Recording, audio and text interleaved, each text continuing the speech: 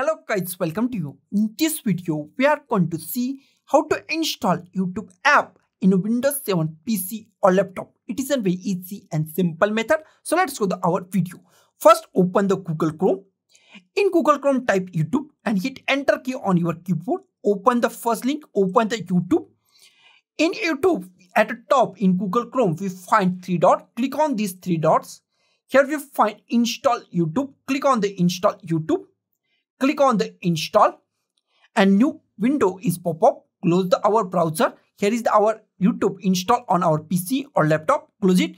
Here we find our YouTube shortcut. Also in our start, if you type YouTube, we find YouTube at here. Click at here or go to the desktop and open that. I click on the here and it is open on our PC or laptop. If you want to uninstall it, this is our install app or software on our PC or laptop. If you want to uninstall it, that is also very simple.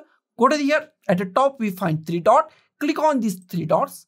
Here we find uninstall YouTube. Click on uninstall YouTube.